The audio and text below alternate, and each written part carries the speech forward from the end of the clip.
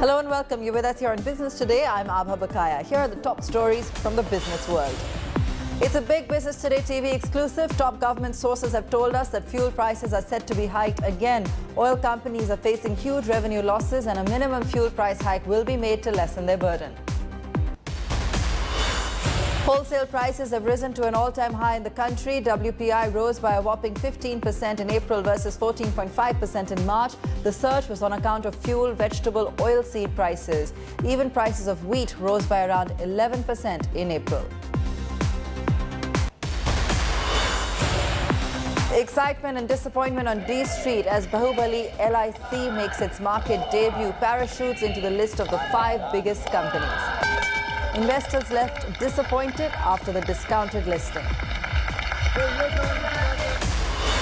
Sensex rallies 1,345 points, logs biggest single-day gain in 3 months. Nifty above 16,250. All sectors end in the green.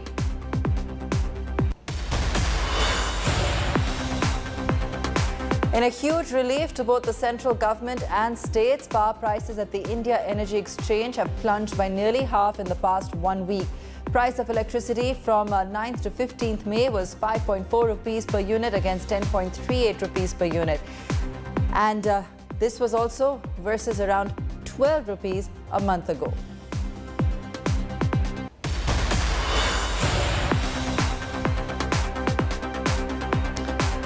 The $44 billion Twitter deal could be breathing its last, with Elon Musk making it clear he will not go ahead if bots and spam account for more than 5%. Analysts say he could be backing out after becoming poorer by nearly 6 lakh crore rupees in the past 6 weeks.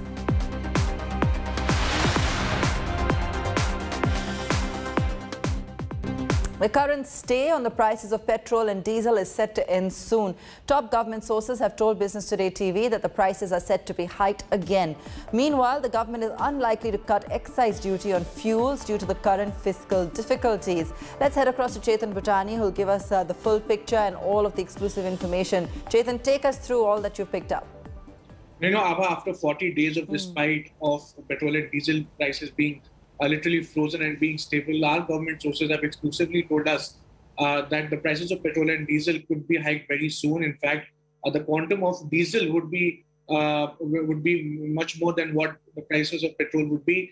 Sources telling us that the prices of diesel would be hiked in the range of about rupees 3 to 4 per litre, and the price of petrol could be hiked in the range of rupees 2 to 3 per litre. Sources are pointing out that such a reason is coming up because the oil marketing companies, the OMCs, are facing revenue losses in the range of about rupees 25 to 30 rupees per litre as far as diesel is concerned, and about rupees 9 to 10 rupees per litre as far as the petrol is concerned. So clearly, to manage such costs and cover up for these losses, a price hike is imminent. The quantum is yet to be decided, but sources telling us that the price hike could be started very soon, and it would be a graded price hike and not a one-time steep price hike that the government would plan. As of today, in New Delhi, the prices of petrol stood at about 105.4 rupees per litre and about 96.67 rupees per litre for diesel. So clearly, in times to come, we can expect some price hike for petrol and diesel. So clearly, some negative news for the consumers out there. All right, Chetan, thanks so much for bringing us that exclusive information regarding fuel prices, all set to get costlier there, but in a graded fashion, as Chetan just described. Now, after receiving a strong response for its 21,000 crore rupee IPO, Life Insurance Corporation of India made a lukewarm debut on Dalal Street. It was a roller coaster ride for the stock on day one after it hit an intraday high of 920 rupees in early trade. LIC ended day one on the bourses at 873 rupees. But despite the tepid listing, LIC becomes the 5th most valuable listed company in India.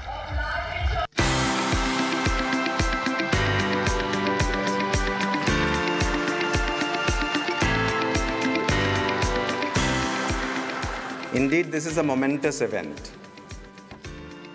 LIC IPO is in line with Honorable Prime Minister's vision. The vision to publicly list companies which have hitherto remained unlisted. And LIC has been one of that institution.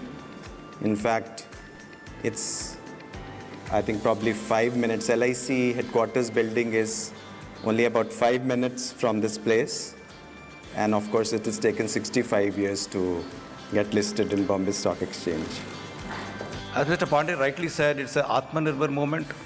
It's also an India moment. I would add it's an LIC moment as well.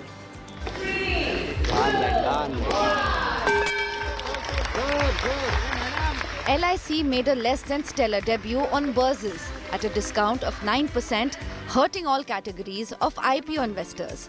Though foreign investors largely stayed away, the 21,000 crore rupee issue was welcomed with open arms by policyholders, retail investors and LIC employees, in contrast with qualified institutional and non-institutional investors. The listing of LIC shares comes at a time when the market is volatile. FIIs are selling, inflation is rising and interest rate hikes have spooked the Lal Street. There is a downside protection as well. And, a few hours of listing and in a particular economic context and change, because the context also changes from day to day. And I don't think that should be viewed as, the particular thing as an event. It's more like a process. And people should be looking at, medium term, short term, medium term and long term horizon. And look at how LIC goes forward and its performance. In a tweet, former Finance Secretary Subhash Chandra Garg said the issue was priced too high and that the LIC's real value was less than half the issue price. He remarked that it looked like LIC shares were rushing towards their right valuation. However, despite the poor listing, a majority of market analysts are positive on LIC and suggest investors to hold them for a long term. Under the LIC IPO, the government offloaded 3.5% of its stake in the insurance behemoth. Even after the reduction in size, LIC's IPO is the biggest public offer of all time in the country and has become India's 5th largest firm by market capitalization today.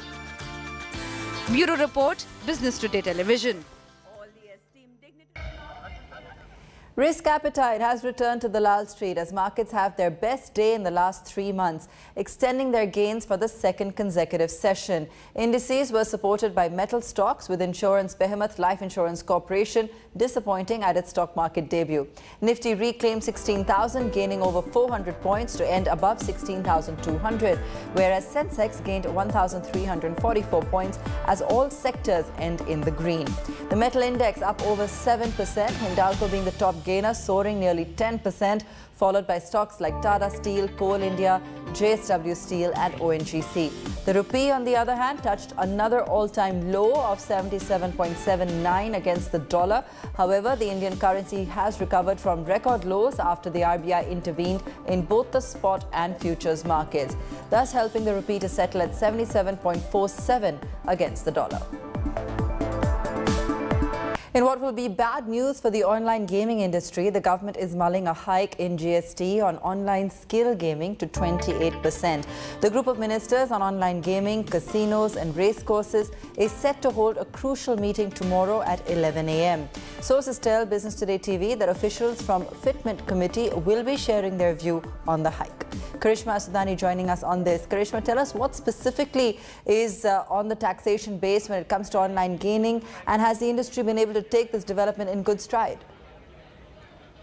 Well, Abha, we must understand that the point of debate here is not just increasing from 18 to 28%, but it is also the taxation base that the group of ministers are looking at. Right now, you see that the online gaming is being charged with a GST of 18% at platform fee, but the proposal that has been sent in is of 28% at a contest entry fee, which is rather going to be a big risk, in fact, a big loss for the industry. That is the current charge also for the chance gaming, and now it is the opinion of the group of ministers to bring skill gaming at par with chance gaming. Tomorrow, Fitment Committee is going to give a report on this, and the group of ministers, which is of course headed by Meghalaya and consists of 8 key ministers, are going going to take a decision before it goes to GST Council. Not a good news for industry, but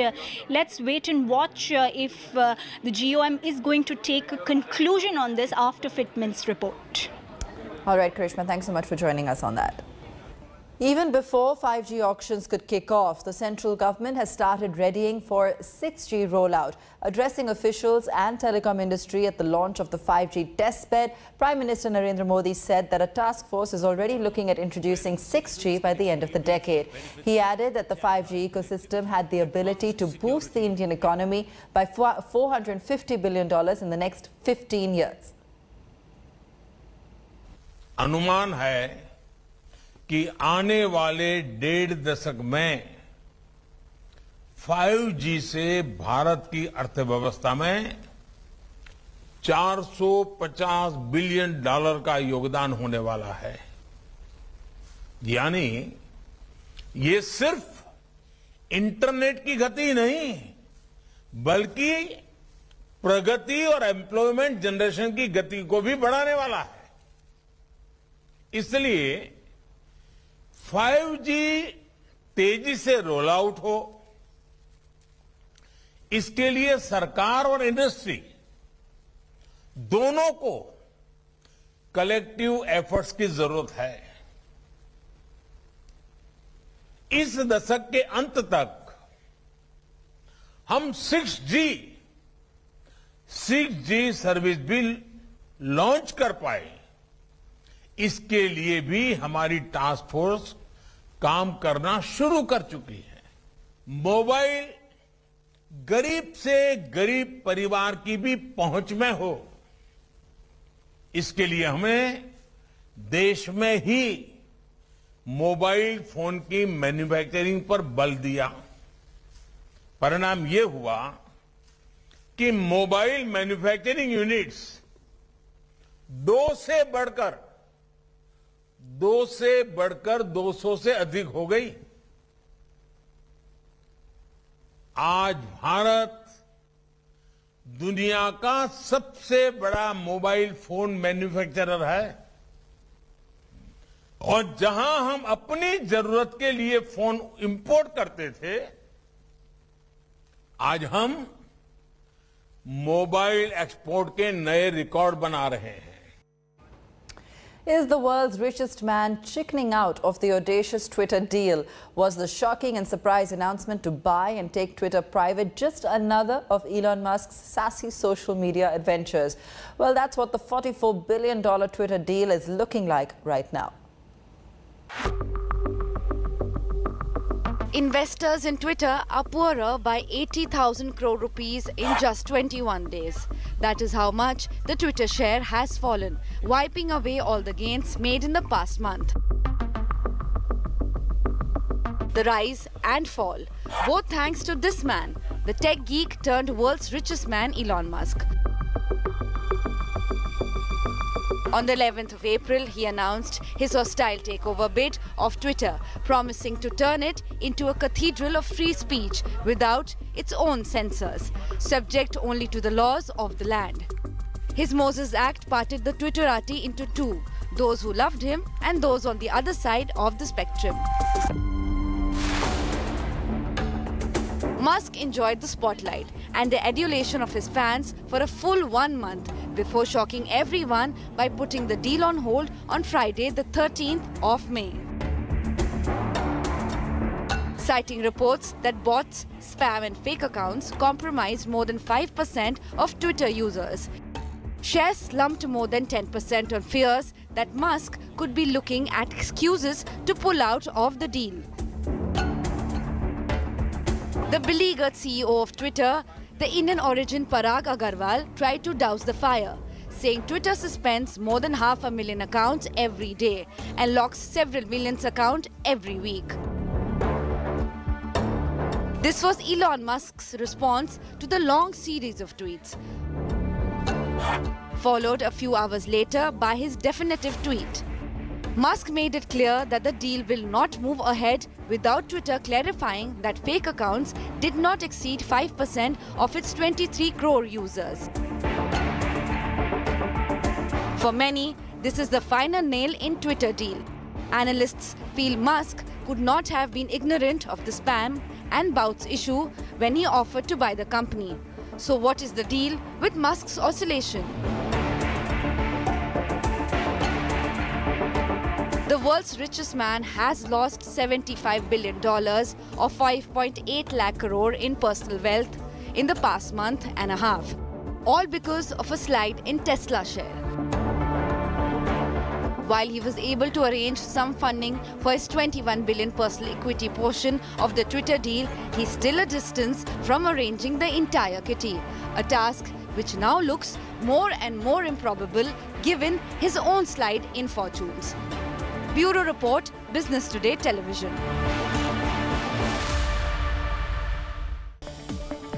We take a quick break. On the other side, we get you an exclusive conversation with the new CII top boss, Sanjiv Bajaj.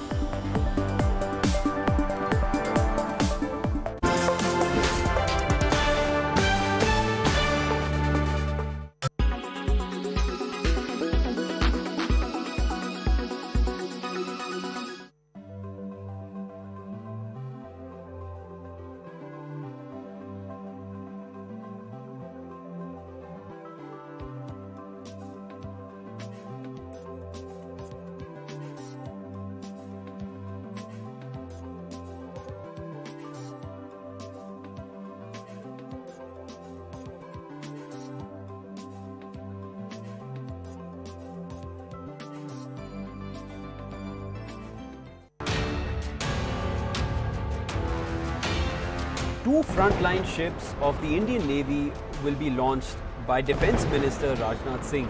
The launch refers to ships entering the water for the first time.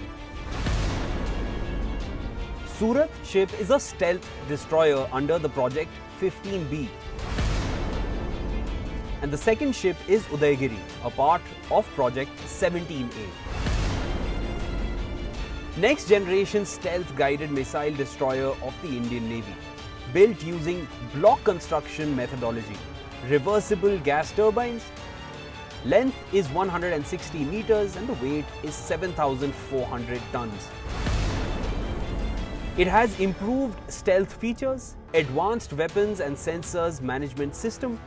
It can gain a speed of 28 knots and a range of 4,000 nmi. And it has a length of 113 meters. The launch of these ships marks their entrance into the water for the first time. The nation will witness a landmark event in the history of indigenous warship building when two frontline warships of the Indian Navy will be launched concurrently at Mazgaon Docks Limited in Mumbai on 17th May, said an Indian Navy official.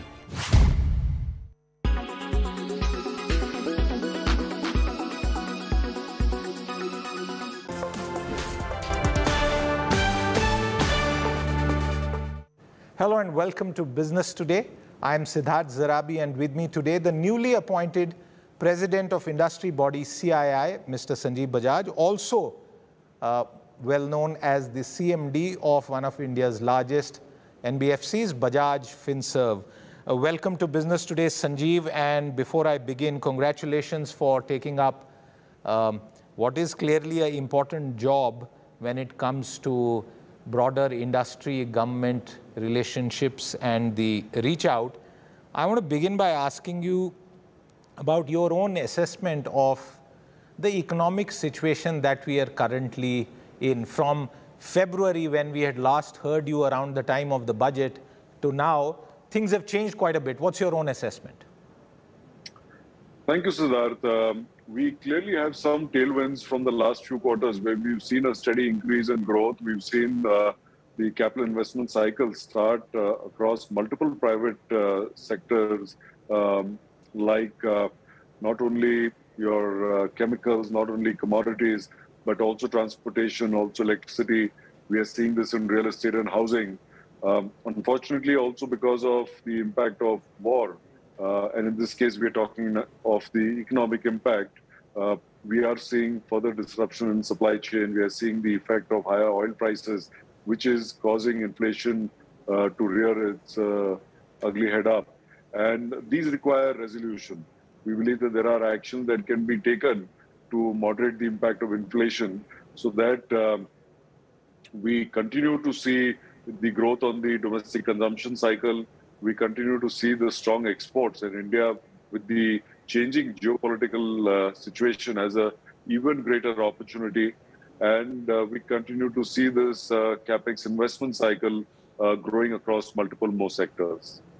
Sanjeev, we've seen the last 3 years of the economy pass through a couple of cycles. I don't want to go too much into the past, but for the present, how surprised are you at the specter of inflation and the price rise that we have seen, which is now becoming more generalized? And while some of it was attributable to post-COVID and, the manufacturing-led part of it, now inflation has suddenly become the greatest worry on the horizon. One thing, Siddharth, over the last many years, actually since the global financial crisis, that industry has learned is to live in uncertain times. When we think one crisis is just about over, another one somehow seems to pop up. And hence, building agile businesses is more important than anything else. In the current situation where it comes to inflation, while we're seeing multiple factors, both real and those that are created because of external uncertainties, to the common man, the two big drivers are fuel prices and food prices. Now, we are hoping that we have another good monsoon, as the early forecasts seem to show, which means that that, along with strong MSP, should take care of at least food prices. As far as fuel prices is concerned, in the last few years when oil prices were low, taxes have gone up. And that is where as CII we suggest that the center and states, through a collaborative effort, bring down taxes so that it burns less of a hole in the common man's pocket. We believe that this will also have multiple growth effects on the economy, because that will aid then the consumption cycle, which will then further aid the next investment cycle. So that is what we hope happens in the immediate short term. Sanjeev, we saw in the last few months a bit of a strange situation play out as far as pump prices are concerned of petrol and diesel. From November till elections, there was no increase. Then there was a sudden spurt spread over a few days, 10 rupees. Now for 40 days and counting, prices have been frozen again. This is clearly against the daily price movements formula that had been put in place. How comfortable or uncomfortable are you with this kind of a situation? Well, the reality is that oil prices have gone up and they need to be transmitted. And we believe that a more uniform transmission makes more sense. It just helps to reduce volatility around that also for everybody concerned, whether it's the individual or with businesses. I'm not going to get into the politics of that. That's a completely different issue. Well, I understand that. And if I kind of recap your answer, you were saying on one hand, let market forces drive retail prices, but also use the lever that is with state governments, which is the VAT, as well as the center, which is excise, to provide relief to the common man, and we'll see what happens. The other part, and this is something I'm very keen to hear your thoughts on as one of India's smartest finance brains, how much will interest rate hikes control supply side-led food inflation? As you know, your monetary policy can largely take care of demand side, not supply side. So it will have some impact, but it cannot be the only action. And that's why we have to see that supply side constraints also get removed. We have to bear with those for a certain period of time. And that's why, as I mentioned earlier, we're hoping for a good monsoon, which will partly take care of it. Sanjeev, can high interest rates play spoil sport with the recovery of which we had already seen good signs emerge? I don't think so that for the current level of interest rates. Let's keep in mind that interest rates are significantly lower than prior to start of the pandemic. What we're just seeing is a normalization of that cycle beginning. And that's why we would actually expect for a few more interest rate hikes. We just hope that RBI, of course, sprang a surprise this time in the timing. Otherwise, has been very circumspect of balancing this out and providing a reasonable set of triggers on the basis of which they would decide. We hope that when they come back in June, they do the same thing so that it allows industry to align with it and plan for it. Having said that, we've come out of this pandemic actually stronger.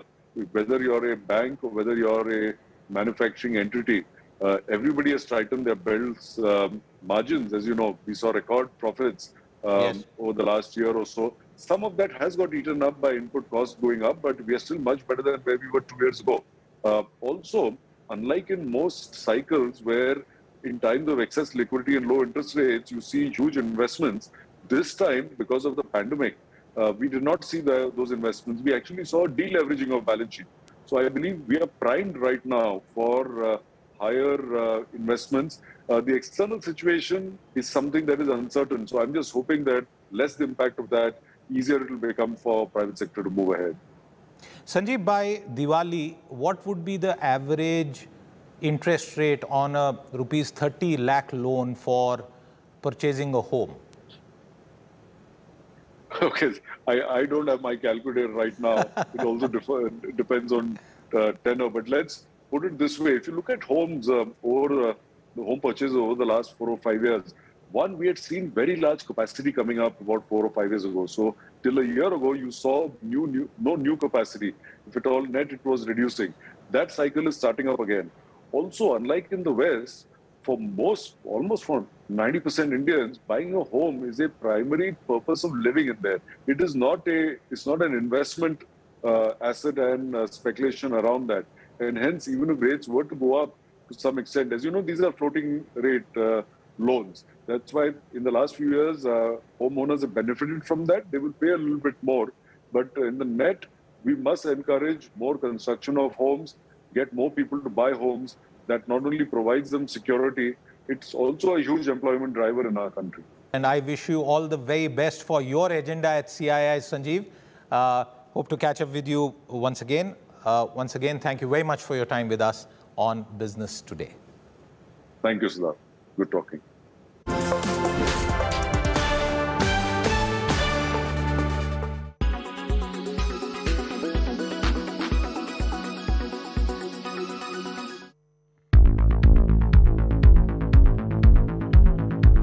Marine transport delivers goods via sea routes. We